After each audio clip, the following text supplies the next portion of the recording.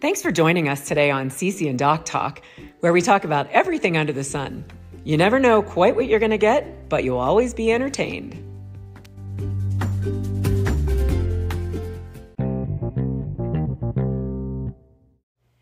Welcome to Cece and Doc Talk.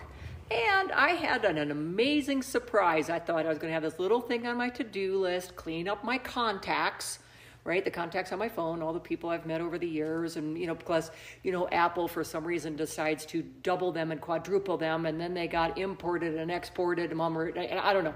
I think I had nothing short of at least 10,000 contacts. And I thought, okay, so let me just merge the duplicates. Days later. Wait a minute. You forgot to mention that you all of these contacts, or half of them, come from your work life, which you're now no longer doing. Right. And the technology between work and your iPhone just didn't cooperate. No. Okay. And so a lot of the stuff just kind of got imported from various contacts over the year, whether it was from Wells Fargo, U.S. Bank, Inside Out Discovery, the various things. And so here's a little mirror into my past 20 some years. I guess that's when you started, getting contacts on your phone, right? And so, imagine this, each week you get on maybe 4 airplanes. And, because you have to do the leg and the jump and whatever, or 2 trips. And so, I'm on an airplane, and apparently I have never met a stranger. And so everybody knows that about you. That's not a new thing. Did that surprise you? So I have all these contacts in there of met, in first class on my way here, met in coach, met on the way going to Cancun, on the way to New York, met here, met there. There was one that threw me off that it's like, met this person at the bar with Billy. I don't even know who Billy is to know who the person was. I'm like, oh my gosh. And then there's all these associations. Billy must have been that person you were having an affair with, because I don't think either of us know a Billy. But that was a quick one, and it must have been the part of the Mile High Club, because I don't even remember Billy. Oh my gosh. And then, just going through. And then you're finding all this stuff that it's like, and then the conferences that you go to, whether it's AMA or CAM or PPI and all these stuff. And so, met at CAM, met at PPI, met at this. And it has the year, 2014, 2007, all these years, all the way back. I'm like, oh my goodness. And then I come up with names like Kenichi or KPZZ. I'm like, huh? I have no idea who any of these people are. Now, there were some cool ones that I came across, and there's the easy, like a 9 News, Wall Street Journal, Bloomberg, New York Times, some of those contacts, and I'm like, oh, maybe I'll keep those in there because that's kind of cool. But then in case we ever need a contact to launch our podcast into the stratosphere, right? Right, yeah, because that'll happen soon. Mm-hmm. Hang out for that one. Yeah, just wait for it. And then there were some really cool ones, like the Office of Inspector, the U.S. Agency for International Development. Huh? Again, must have been part of Billy or something. Or U.S. Well, that's it. Maybe Billy was an acronym. I don't know. Then there was the U.S. Nuclear Regulatory Commission, another person, Office of Regulatory FDA, St. Mary's University of Minnesota, catering director for the Mount Vernon Community College. I'm like, huh?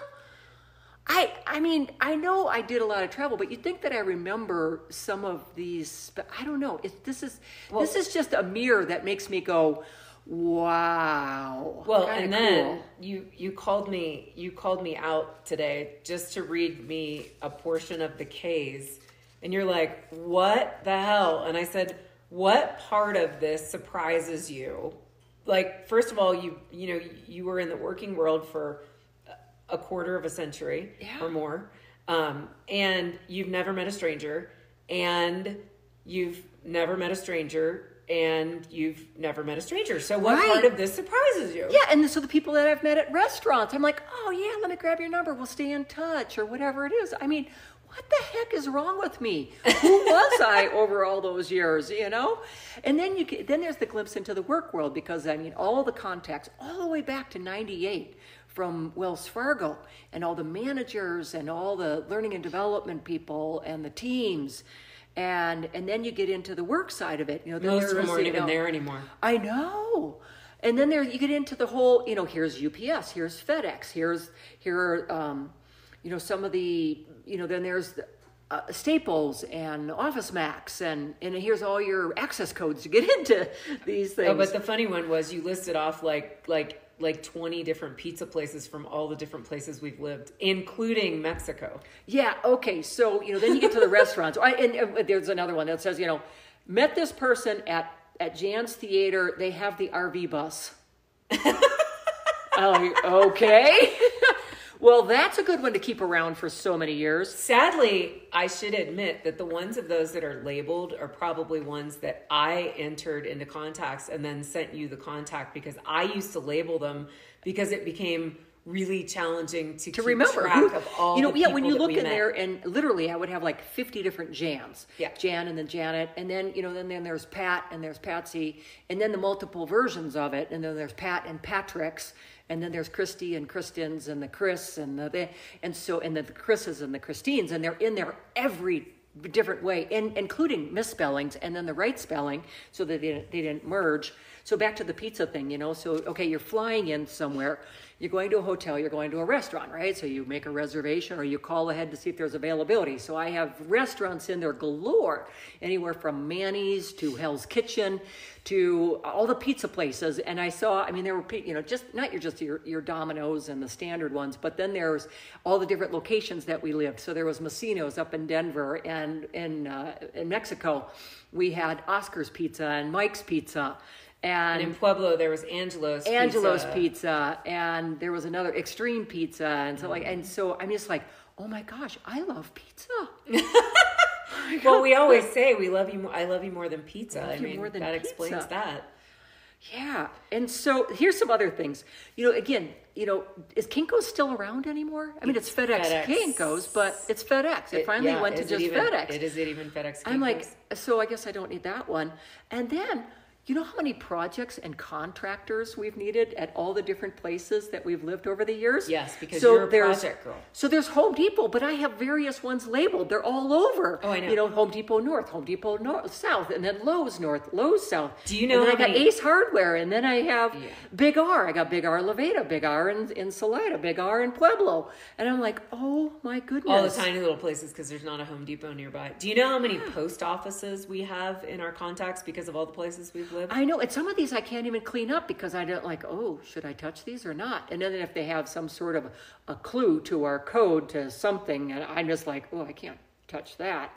So now that everybody understands your obsession with collecting contacts and apparently friends all over the globe, what were your insights from this content? And you're still only on you've been at this for days. I made it to Oscar's Pizza. Oh. So what are your insights, Little Miss Social Butterfly? Oh, wait, I'm not done. Here's a funny Kubota tractor. Yeah. Kubota tractor. I'm like, was I buying, selling, looking at it? What the heck was the Kubota we were tractor? looking at that for here. And then that goes to then all the buy selling, right? So then there's the buyers for the homes, the sellers for the homes, the realtors, and there was some that were really cool that they had realtor and it said, no, realtor, pushy. This is the pushy one. Realtor. Fuck no. Realtor is like pushy one. Realtor, no, don't hire, and then possible that was buyer. Probably also my labeling. That was kind of fun, and then a bunch of recruiters, and then Airbnb and KOAs. Oh, and then the campgrounds, the various campgrounds and stuff that we would stay at. Here's this KOA here and that campground there and whatever else. I'll get you back.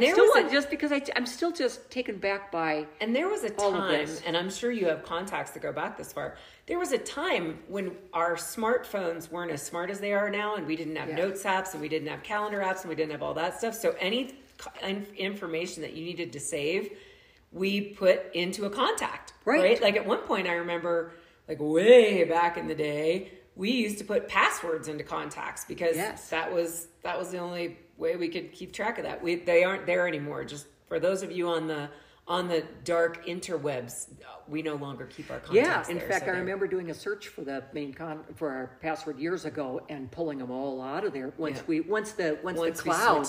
Yeah, because it's we didn't have clouds back in the day. It was just sunny all the time. Right. Yeah. And then Coda. And then the number of vets. Oh, for our Oh cat, my gosh, our Coda. little kitty cat. And I think there was nothing short of 50 vets in there. And then there's Coda's eye doctor number 1, Coda's eye doctor number 2, Coda's heart doctor, and the vet for this and the vet for and that, all and of the her various pet locations, and the years. pet sitters. Yeah. I'm like, wow. Well, she did live for 20 years. I mean, hello. And she moved around a lot. Yeah, right. Well, we moved her. Oh my gosh, that was fun. And then of course all the department stores, some, from Kohl's to Macy's to Best Buy, all of those are in there because you have a membership number that had to go in. And the memberships, right? How many hotels and car rental places do we have membership? And airlines, do we have membership numbers too? Holy cow. So while I hate to disturb your trip down memory lane, in the spirit of time. Oh, wait. I have more. See, because there's more. How about the designers and the kitchen designers, from the glass doors and the countertops and the shower things, You getting do glass like for the to showers, remodel. and the concrete people and the handyman to the electricians. You know how many electricians and plumbers I had in there? You do like to And then remodel. Craigslist, buyers and sellers from everything. Buyer for the bike, a buyer for the wetsuit. All right. So what does this come down to? The biggest thing that really stood out to me was I came across quite a few people that had passed over the years, and it just Died, deceased, passed. Yeah. Died of a variety of reasons, and every one of them, it just kind of hit me right in the heart, and it just made me pause for a moment and go, wow, why am I spending my time cleaning up these contacts? It's a waste of time. Anyhow, my lesson learned. So now you've spent days cleaning up these contacts, and you've come across all of these people. I'm relatively certain I'm going to be looking for you, and you won't be in my contacts. Not you sitting across from me, but you listening here. If I can't find you anymore, it's because I did some cleanup. Anyhow.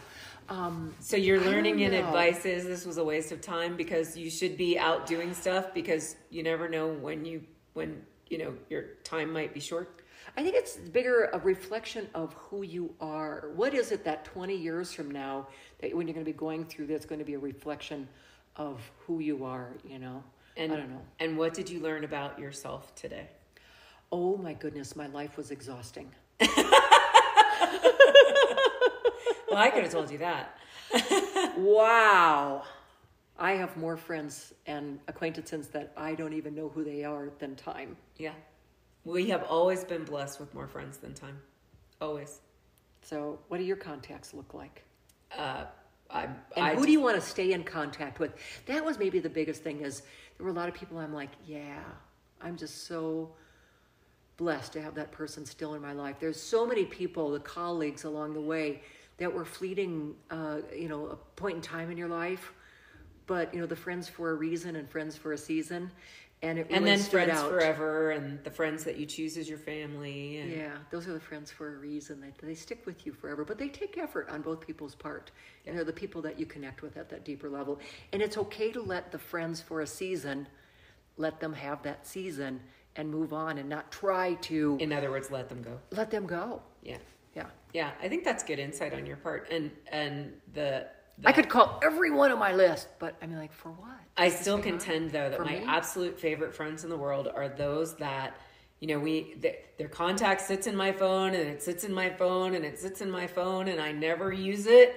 And then all of a sudden, one day, I use it, or they use mine, and it's like it's like years had never passed. It's just like it was yesterday. And so those are my favorite kind of friends. The friends that don't give you shit for not calling or texting or connecting, you just pick up where you left the time, off. but they're just grateful when they hear from you. And just so that our friends know, that's how we are too. Like, we don't mind. We understand that life is busy. It's busy. And we are super grateful and get warm and fuzzies when we hear from you. But if we don't, we totally understand that you got shit to do. Right. And why did I do this? I'm sharing this because for many years now, you would go to grab my phone. I'm driving. You grab my phone to make a phone call, and you're like, oh my goodness, your contacts are a mess. You've got to clean these up. And I'm like, okay. Years later, I finally did what you asked me to. And oh my. Yeah.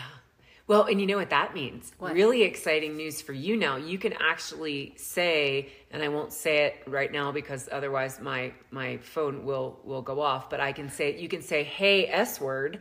and you can say, call XYZ person. Oh, and it might have a clue who I'm talking about. And it will call them, because before they were like, would you like to call Cindy call number Billy. 1, Cindy number 2, Cindy number 3, Cindy number 59, or Cindy number 75? You're still in there many times because I have to figure out how to merge all of them. But yes, I'm going to call Billy, by the way. Yeah. And did you ever find a Billy in your contact? No, there's no Billy in my contact. All right. It's got to be an acronym for something. I guess we'll figure that out. And if we figure it out, we'll let you know. In the meantime, have a wonderful, wonderful day. And don't waste. Call a friend, but don't waste time cleaning out your contacts. Oh my.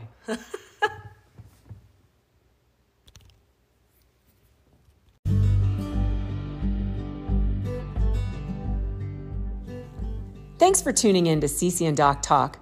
We'd love for you to follow us on social media at CC and Doc. That's CCNDOC.